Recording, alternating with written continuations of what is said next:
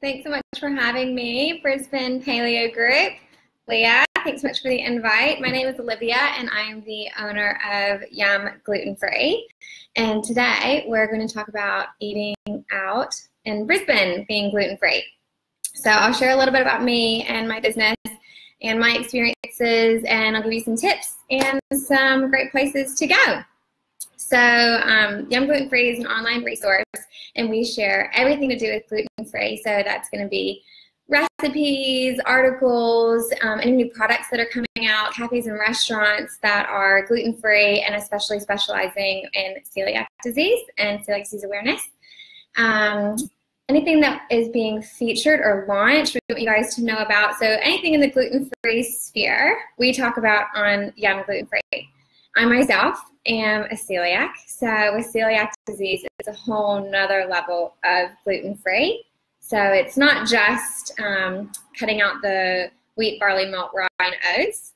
It's also being aware of cross-contamination. So that's a whole nother conversation that you need to have whenever you're eating out. And it's not just cafes and restaurants. It's friends, family, anytime that you're not preparing your own food. So with Yum, we've got a campaign called #NoCrumbsPlease, and it's all about sharing when you find cafes and restaurants that really respect cross-contamination and how to safely serve a celiac.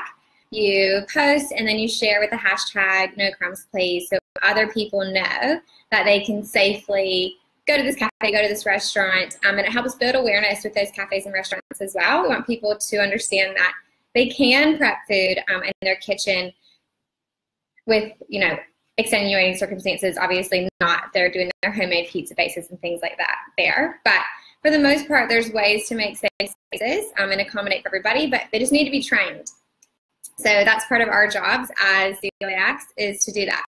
So I was diagnosed with celiac disease 9 years ago now, and I really and truly wasn't healthy yet until I did a program called Whole30, which a lot of you in this group may have heard of. And essentially it's just restricted paleo, so it just cuts out all the any replacement sugars as well, in addition to your normal grains, sugar, dairy, alcohol. So it goes a step beyond. And I did a lot of gut healing. So fermented foods, made my own bone broth and had that religiously, put that in everything, which was really helpful. And doing that gut healing, oh, hi guys, sorry. Oh, thanks for the hashtag, Leah. Doing that gut healing is really when I started to feel better. So there was a lot that went into that, a lot of stress, obviously, that was damage to that gut. And then just a decade of eating gluten after having celiac disease. So my poor small intestine would have just been ripped apart before I did that.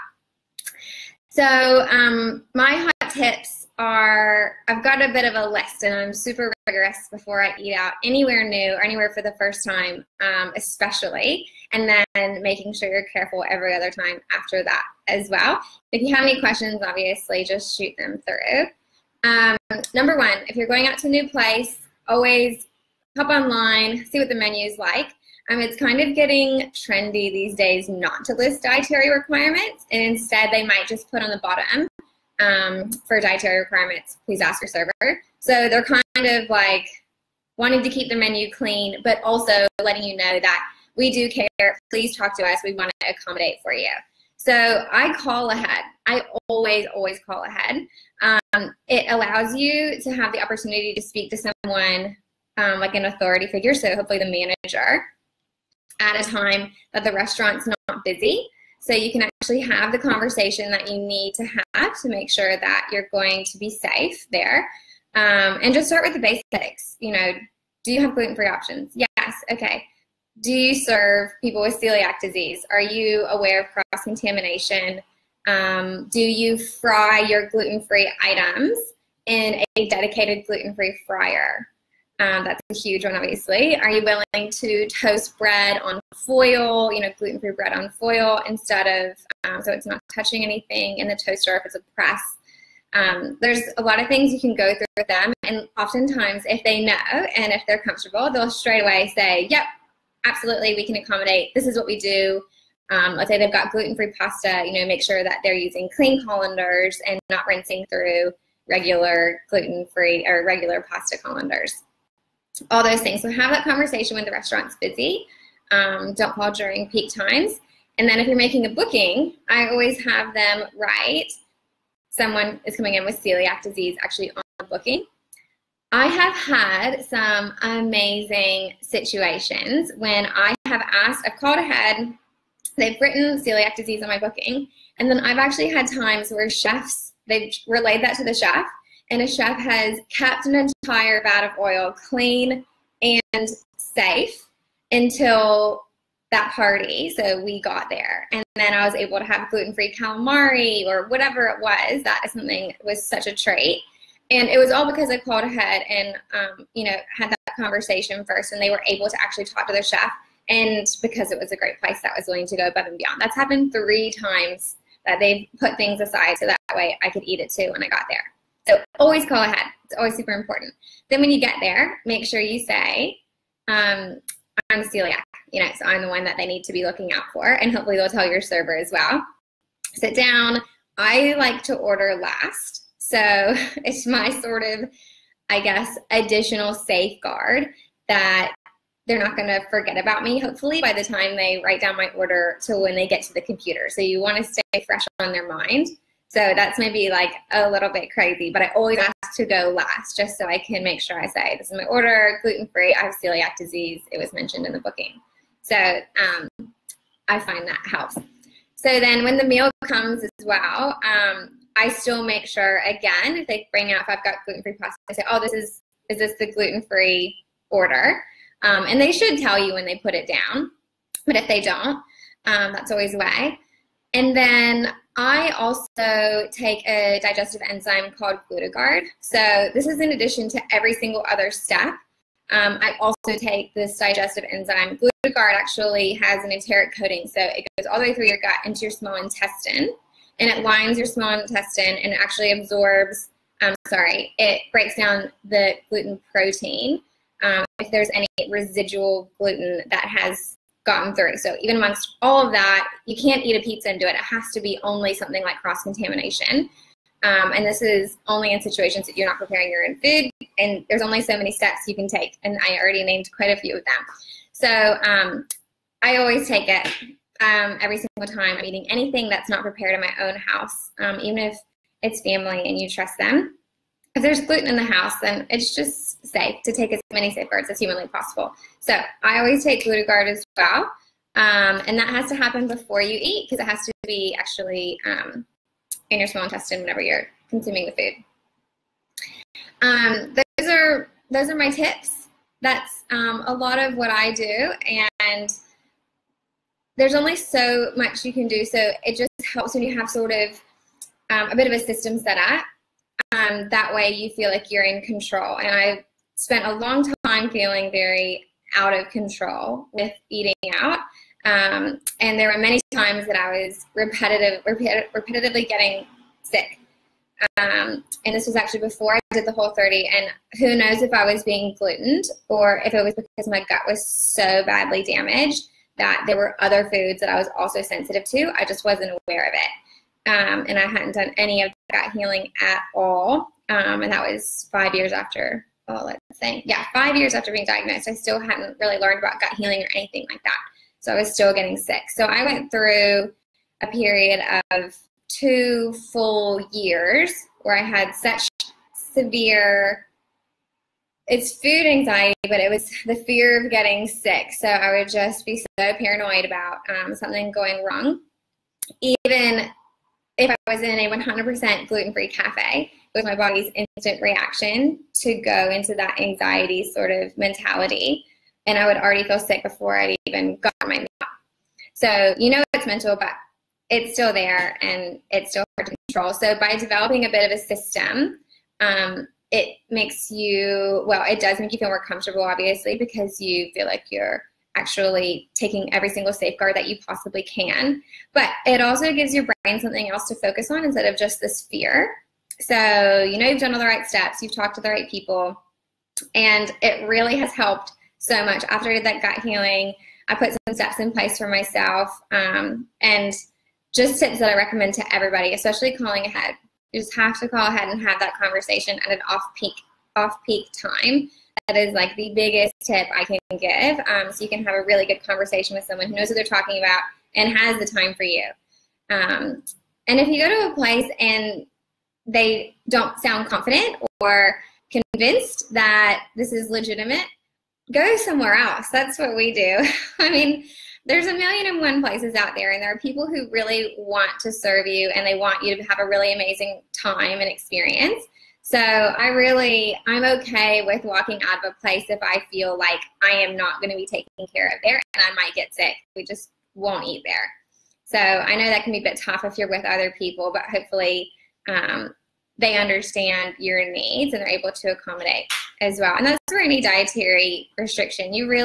Doesn't matter what your dietary needs are. If you walk into a place and you're automatically feeling uncomfortable because they're not giving you a confident, accommodating response, then I just recommend going somewhere else and going somewhere that really wants to serve you, because there are plenty of places that do.